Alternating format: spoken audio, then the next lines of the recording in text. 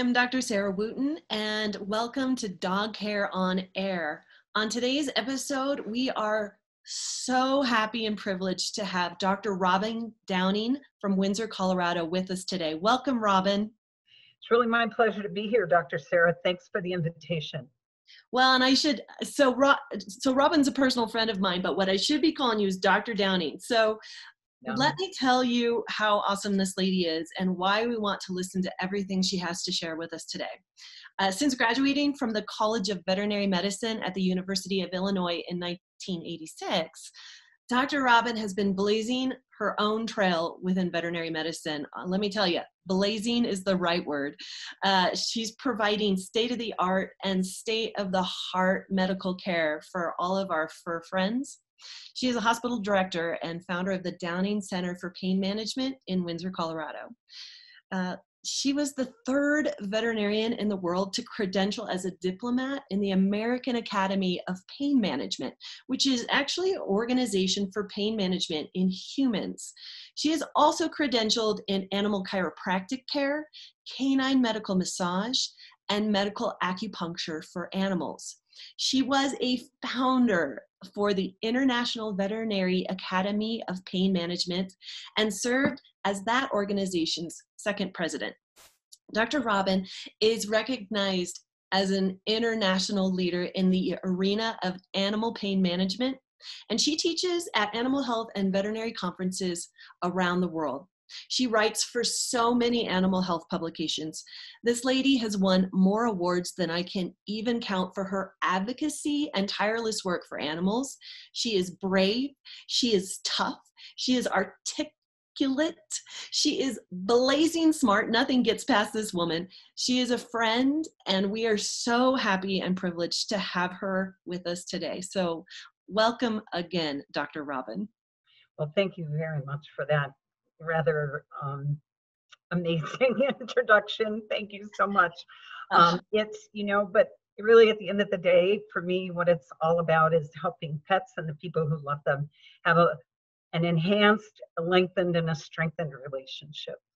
Well, man, by the work that you have done within our profession, I mean, you walk your talk more than anybody I know, and I, as a person, look up to you. So, what I want to pick your brain on today for all the dog owners, hello everybody out there who are watching, is I want to talk about pain. And here is a very basic question, but maybe something that just needs to get out there from a pain expert such as yourself. Dr. Robin, do dogs feel pain? Oh my gosh. So, do dogs feel pain? So, of course, the short answer is absolutely yes. The longer and more nuanced answer is that it's very important for us as humans to understand that our dogs are wired the same way that we are. They have the same nerve endings, they have the same nerve pathways, same spinal cord, and interestingly enough, very much the same brain. And a good friend of mine, who's one of my pain mentors from the human side of pain management, put it this way. He said, if you have the hardware, you can run the software. So the hardware is the nervous system, and the software is the experience of pain. One of the principles in pain management that we now better understand is that there is this principle of analogy. And so, Dr. Sarah, what the principle of analogy means is that if an experience, a technique, a surgery, an injury would hurt us, the human, it would actually hurt our dog to the same degree. And this gives us an opportunity to better understand if we have a painful experience and our dog has the same kind of event, that we can really empathize because they will in fact feel pain to that same degree that we do, whether it's breaking a nail or breaking a leg. The experience for them from a pain perspective is going to be pretty close to what we would experience as humans. So help us understand a little bit more, because for me, as a practicing veterinarian, I would have pets come in with all ranges of injuries or sicknesses that could be considered painful. But I would have one dog that came in. I used to have this bloodhound patient, and he used to literally hunt mountain lions, and his owner would come in full fatigues, you know, with this dog with these horrendous like wounds, and the dog was just chilling. And then I'd have a little Bichon that came in with a broken nail that's literally screaming. What's going on there? So what's going on there is really somewhat the same experience that humans can have as well. It isn't that those two dogs, the bloodhound and the Bichon, feel the pain differently, but their interpretation and experience of their own pain is quite different. So think about those linebackers who work in the National Football League and the kind of abuse that they take in a game. They have the same kind of injury you or I would have if we were in their shoes. But you and I would have a very different experience of our pain if we were the ones getting tackled as linebackers. Well, the same is true in our patients. We have them express their pain through their own filter, through their own experience. When I teach veterinary audiences, I will often ask my colleagues in the audience to remember the last Labrador Retriever they met who had an injury while they were hunting ducks in the duck blind. And then I have them envision the Samoyed with a broken toenail. And it's the same analogy you've just drawn. I have a Labrador Retriever who will walk in with a laceration across their chest, and they'll have a duck dummy in their mouth, and they can't figure out why they're not still hunting. And that's Samoyed. It might as well be the end of the universe as far as they're concerned with a broken nail. This does not mean that they are not experiencing pain the same way from a nervous system standpoint.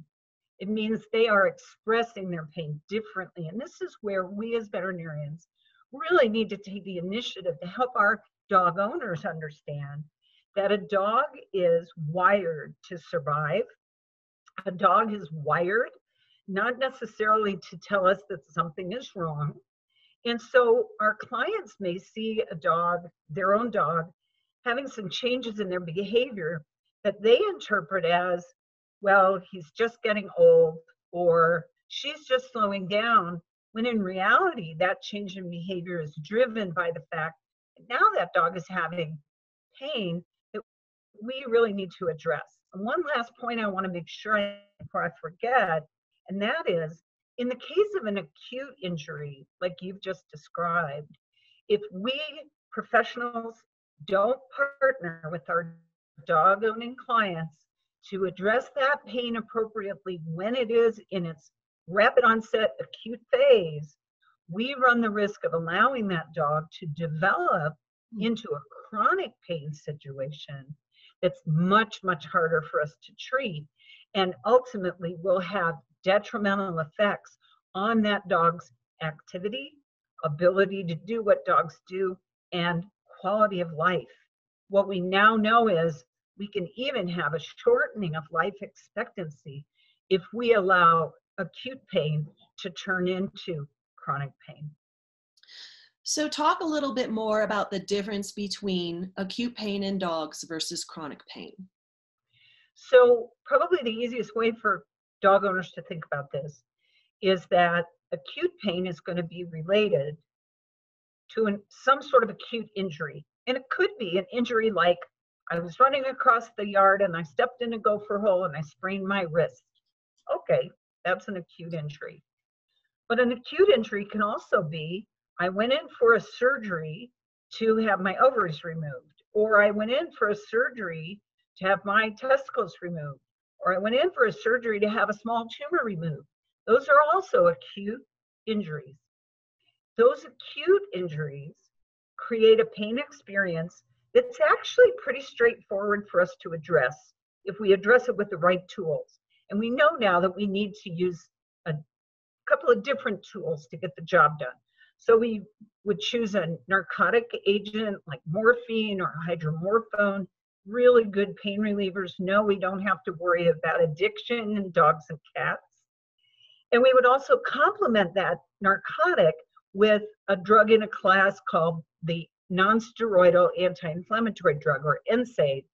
You or I would take ibuprofen or Aleve or Celebrex. Dogs have their own set of NSAIDs that we can use to decrease inflammation and decrease pain. We also know that in an acute setting, we want to start that pain management process right at the beginning, right away. By ramping it down right away, we allow the tissue to heal so that the tissue heals and the pain heals at the same time. Now let's shift gears and talk a little bit about chronic pain. So the most common source of chronic pain in dogs is osteoarthritis. And here's what we know about osteoarthritis. 20% of dogs of all ages, so across all age categories, 20%, 1 in 5, suffer from painful osteoarthritis. That incidence increases with age. So while it may be 20% of dogs across all ages, once we get to 9, 10, 11 years of age, now all of a sudden the percentage is much, much higher. Chronic pain actually reflects some changes that happen in the nervous system that may make managing that chronic pain much more difficult. The changes that happen in the spinal cord and also in the nerves in the area wherever the injury has happened. So if we have a dog, for instance, who develops osteoarthritis in the hip joints, when we go to treat that chronic pain, we have to understand there are changes in the tissue that allow that pain to be self-perpetuating. There are also changes in the nervous system that allow that pain to be self-perpetuating. So we need tools that will address both the inflammation and pain at the joint that has osteoarthritis, but we also need to take into account that we may have to deal with the nervous system as well, or we're going to end up with a dog who feels a little better, but they don't feel as good as they actually should be able to feel. So you said a little bit about NSAIDs as a tool that pet owners can use to help their pets with both acute and chronic pain. Should they be using human products or should they be using veterinary products, and what's the difference and why? I love that you've asked me this question, because in the really bad old days, so you already revealed that I graduated from veterinary school in 1986. When I look back, I feel like we were using stone knives and bone rattles to practice medicine. It was so long ago. We had no tools, none, available to us to help with chronic pain management in dogs. None. We had to reach for human medications. And the unfortunate piece of that is the human medications that are available in this category, the non-steroidal anti-inflammatory drugs, these are all incredibly toxic to dogs, which we did not realize at the time. So let me give you two really crystal clear examples. The first is aspirin. We used to use aspirin, and now we know that a single dose of aspirin in a dog causes gastric ulcers in that dog. Now, those ulcers may not perforate and they may not bleed, but it was a good friend of mine, a very, very rigorous researcher who is also a pain specialist, who did that study. Single dose of aspirin, then looked with an endoscope down to the stomach and actually looked at the stomach and recognized we had ulcers. What a terrible, terrible thing. The second example I want to use is ibuprofen, which is such a common non-steroidal anti-inflammatory drug that for people to take. Well, the bad news about ibuprofen is it's very toxic to the liver, and it can actually be toxic also to the kidney in the dog. And a dog who has an accidental exposure to ibuprofen will generally die from that intoxication. I had a patient, my family was just devastated. The dog knocked a bottle off the bedside table and ingested a few tablets of ibuprofen. And even with aggressive aggressive 24-hour care in an ICU, that dog died anyway. So these are two drugs that we use all the time, and people, low-dose aspirin to prevent us from having stroke and heart attack, ibuprofen to help us with the occasional ache and pain. Bad choice for dogs.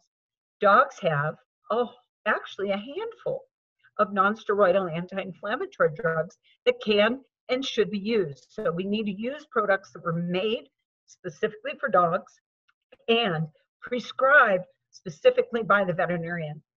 One of the things that it's important for dog owners to understand, particularly older dogs who are developing osteoarthritis, is that, first of all, non-steroidal anti-inflammatories alone will not take care of the problem, number one.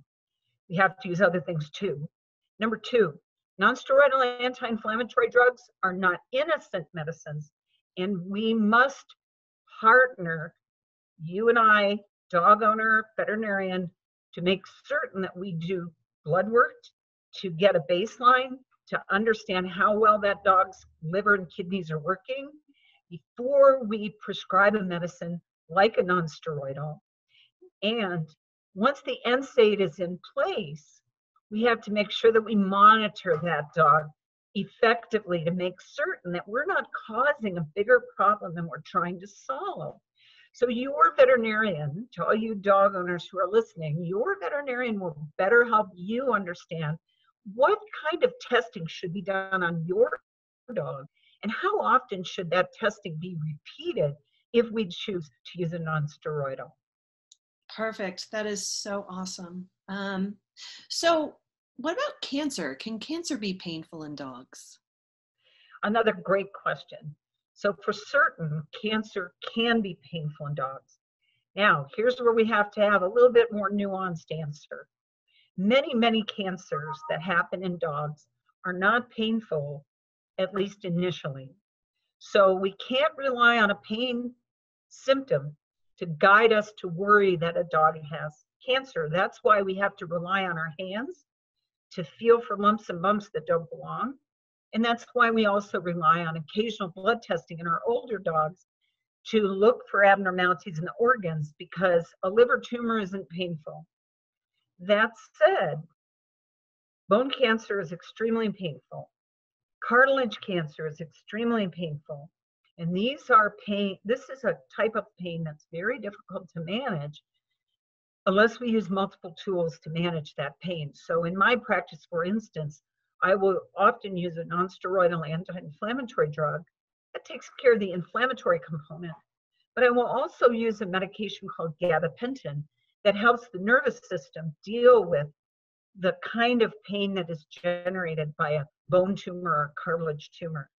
The other place we can have pain around cancer patients is in the aftermath of surgery. So if, for instance, I have a patient, in fact, I'm dealing with one right now, who had bone cancer, and she had her front leg removed, amputated, because amputating the leg actually relieves the pain that's associated with that bone tumor. But now we have to worry about the pain that happens after the surgery and any ongoing pain that can happen because we cut nerves when we amputate the limb. And that's really where your veterinarian can better guide you, particularly if you're working with an oncologist. An oncologist will be able to guide you about how should that dog be managed in the phase of its cancer treatment. So if I'm a dog owner, what do I need to know? What are the signs of acute pain in dogs, like all of a sudden pain? So typically, this is going to be true for both acute and chronic pain. When we think about how can I, as a dog owner, identify and respond to my dog having a pain experience of some kind, I'm going to look for a difference in behavior. Because dogs, as much as I communicate with dogs and as much as I really feel like I can really get in their head and know what they're thinking, there's not one dog who's ever come into my practice in 34 years of clinical practice and said to me, you know, I feel a pain right here and it feels like needles. Never. So we are stuck because our our dogs don't self-report, we have to watch for changes in behavior. So what might some of those changes in behavior look like? Well, the most common thing that people would obviously notice would be limping. Suddenly, my dog is limping on the right rear leg. Clearly something's wrong with the right rear leg. Here's where we get into trouble. I've had dogs come into my practice where the owner's like, he's a little off in his rear, but I can't tell if it's the right or the left. He just seems weak in the rear legs. And it turns out the dog has pain in both rear legs. So you can't really tell, is it the right leg or the left leg? Is it weakness or is it pain? So limping, obvious. But here are some other things that are more subtle, like a change in appetite, a reluctance to reach down to the floor to eat or drink because it hurts the low back to reach to the floor to eat or drink. A dog that used to get up in the bed and sleep with you at night, and now they don't want to do that. Or a dog that used to get up on all the furniture in the house, and now all of a sudden not getting up on the furniture, or gets up on the couch, reluctant to jump down. Dogs that now they don't want to go up the stairs, or they don't want to come down the stairs. They're reluctant to do the things that they normally do. Dogs that used to relish going on a long walk, the longer the better, and now they get out 1 mile and suddenly they're lagging behind. Or dogs that suddenly decide they don't want to go for a walk at all because they understand that if they do that, it's going to hurt them. Finally, things like, I don't want you to touch me there. So these are dogs that have been happy to be groomed, happy to be petted. And one of the code phrases my clients share with me is, she just doesn't like me to pet her there. That's a huge signal to us, the humans, that something's not right. Something is painful. If a dog is experiencing anxiety, can that make the pain worse? Another great question. So here's what we know, and we know this from data from humans, and now we know this from data from dogs, that fear or anxiety enhances the pain experience, and pain enhances the fear and anxiety experience. So here's something that we as humans need to remember. We know, and we can be confident in this statement, we know that dogs cannot and do not anticipate or fear their own death. But they do anticipate and fear pain. And because they live in the moment, they cannot see beyond that pain. So let me give you an example. I had a tooth that went bad and I needed an emergency root canal. It was excruciating pain, nerve pain shooting through my face and up through the top of my head. But I knew that I could see beyond that pain. I knew that once I worked with the endodontist, that pain would go away. So I could deal with that pain in the short term while I waited the couple of days I needed to wait to get to that appointment.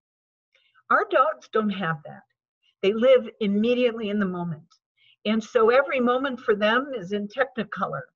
And if they're experiencing pain and they are either an anxious or a fearful dog, their anxiety and fear will be worse for their pain. And the reverse is true. The pain will be worse for their fear and anxiety. And I think you can easily understand how this becomes an awful, awful cascade, like a whirlpool. And it just gets worse and worse and worse for them the longer we let it go on.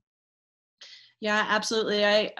I can remember times in practice where like a dog came in, was in pain from, some other part of its body, and you touched it somewhere else and it just screamed bloody murder. Yep. And that's one of the really, it's one of the insidious parts of particularly chronic pain, is that once that pain's in place for a fairly long time in the body, the nervous system just goes haywire, and it can actually create a pain experience far away from the original injury or the place where there is osteoarthritis. And that's actually one of the ways that I measure success in my patients who have chronic pain. Is we start out with very generalized pain that it doesn't matter where I touch the dog, they react and it's uncomfortable for them. As we move through our treatment program, our treatment process, what we find is that the area that is uncomfortable becomes smaller and smaller and smaller and more limited and much closer to the original site of the pain origination. So it could be the hip, it could be the low back, it could be a stifle joint, the knee joint, could be an elbow, could be a shoulder. But what we find, it's like peeling the layers of an onion. We go from big pain all over the body to a much more focused, a much smaller pain to deal with. So there could be some people watching this right now, listening to everything that you have shared and been thinking, oh my gosh, I think my pet's been in chronic pain and I didn't know. I feel bad. I feel guilty. What can you say to pet owners who are maybe experiencing that like right now? So, and I know I sound like a broken record, but yet another great question that I love answering, because this is a question I get in the exam room a lot.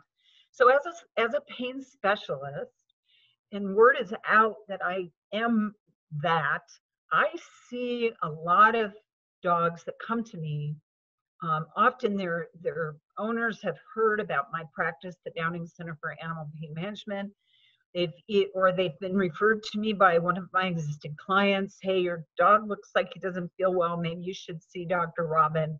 They come to see me and I identify that, yes, the dog is painful. Yes, your intuition is correct. Here are the places that your dog is painful. Here's what we need to do. And then I'm often confronted with the question, how could I not have known that my dog was painful? How can I possibly get over the guilt I feel now that I know my dog is painful? And here's what I tell them. You cannot know what you don't know. You can't know what you don't know. But once you know something, you can't not know it anymore. So here's the reality. You didn't know that your dog was painful. So you had no way of knowing. You should be thinking about doing some things for that dog. But now you know your dog is painful, and I've helped you understand where and why and how your dog is painful. So now you can't not know that anymore. You can't unsee that. You can't unring that bell. Now we start from where we are today and we move forward knowing that the future is going to look much better, much richer, and potentially much longer than the past would have demanded. I love that. That is so beautiful. Let go of the past, forgive yourself for what you didn't know, live in the present, and look forward to the future. I love that so, so much. So you talked a little bit about where you touch a dog and it's painful and it's kind of this big everywhere, you know, I touch you anywhere, and then you go through this, I love how you say process instead of process. I love it. But you go through this process that shrinks that pain down to a smaller. Can you tell us what that process would look like, maybe? So sure. So one of the things to understand about chronic pain is that actually, I was at a second word. It's chronic maladaptive pain. And the maladaptive piece communicates the part that the nervous system has changed in the face of this pain that's continuously present. So we have chronic maladaptive pain. And what that tells us is that we have to break the pain cycle. So we break the pain cycle by coming at the pain from different perspectives. So how I express this to my clients, to my dog owners, is here's the dog with its pain, like the hub of a wheel. So they're in the center of the caregiving circle. The hub of the wheel is the dog and the pain they're experiencing. And the spokes on that wheel that come into the hub from different directions. And those are all the tools that we use to break the pain cycle and to get that dog back to a state where they're able to function and be a dog, be who they are, be their best. So what are those tools? So I've already mentioned that non-steroidal anti-inflammatories, that's one tool that we use. So that's one spoke of the wheel. Another medicine that I use is one called gabapentin. Gabapentin is another spoke on the wheel. Gabapentin used to be called Neurontin, and it works on the nervous system. Specifically, it works in the spinal cord to help the nervous system not go crazy with those pain signals. But we don't stop there. We also want to be able to take care of supporting the tissues in the joint. So I will use another medication that goes by a really long name, polysulfated glycosaminoglycans, PS-GAGs. PS-GAGs are molecules that we can put into the body that help support cartilage. It doesn't replace cartilage that's gone in an osteoarthritic joint, but it supports the remaining cartilage. And this is another medicine that's actually can be given at home. So these are all things that people can do at home. Another tool that I use are omega-3 fatty acids. We now know that omega-3 fatty acids, specifically EPA, can provide good joint support and good anti-inflammatory relief. It's important for me to insert at this point, you do not want to go to GNC and buy yourself some fish oil. We need to use EPAs and other omega-3 fatty acids that have been proven, this formulation has been proven to get into the dog and to help the dog's joints. It's another tool. There's another molecule called UC2. UC2 is undenatured collagen type 2, another big phrase. UC2 is much easier. It actually works by the immune system to support cartilage. And there is a product on the veterinary side that uses that. And then finally, there's a new product that's come into our marketplace from England called YouMove, as in you move, Mr. Dog, spelled Y-U move, no O. And YouMove is yet another non-drug way for us to address inflammation and pain in a dog's osteoarthritic joints. These are all things that the dog takes into its body. That is a large number of the spokes on my pain management wheel, but I want to make sure I don't forget things like medical acupuncture, that I don't forget things like medical massage. I teach a lot of my clients how to do medical massage techniques to help in between their visits to see me. This is something that can be done each and every day. I'm also board certified by the American College of Veterinary Sports Medicine and Rehabilitation. So I'm a rehabilitation expert, and I'm able to teach my clients how to do some rehabilitation techniques at home in between times I would see the patient. But many of these dogs come to see me and they work out in my underwater treadmill to build strength without the concussive forces of gravity on their already painful joints. The water buoys them, but they're able to build strength and use those muscles. I also use a technique called photobiomodulation, another mouthful. For simplicity's sake, we call it therapeutic laser, where we're able to actually help with pain and inflammation that way. And finally, another physical medicine technique that I use in my practice because my clients can use it at home is a technique called targeted pulsed electromagnetic field therapy. The easiest way to think about this is think Francis of Assisi. There is a tool called an Assisi loop that actually uses this electromagnetic force to provide a decrease in inflammation and pain in osteoarthritic joints. And this is something my clients can do at home every single day to help their dog feel better faster. So you can see, I think, Dr. Sarah, that there are many spokes on the wheel. Not every dog gets every spoke on that wheel. It's tailored to meet the needs of the individual dog, but every dog needs more than just one tool to get the pain under control and to keep it under control.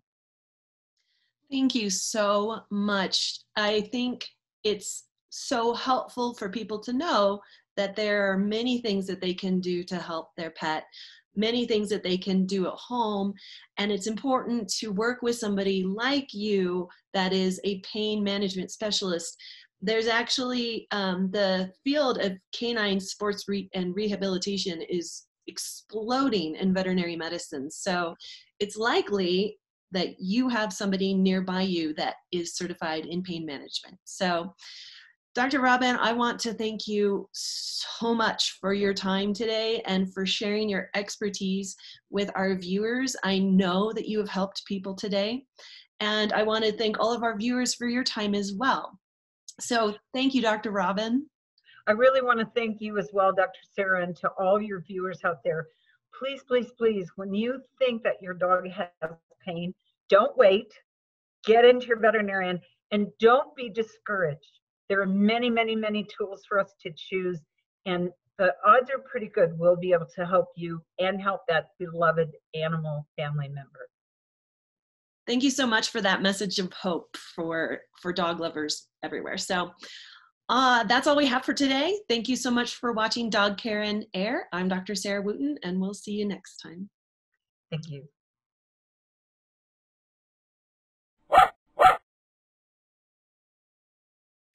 Thanks for checking out our content. If you'd like to see more, please visit our website at dogcareandair.com or any of our social media channels where we're uploading new content on a daily basis. Look for links in the description. And remember, dogs do so much for us. Learn to do the best for them.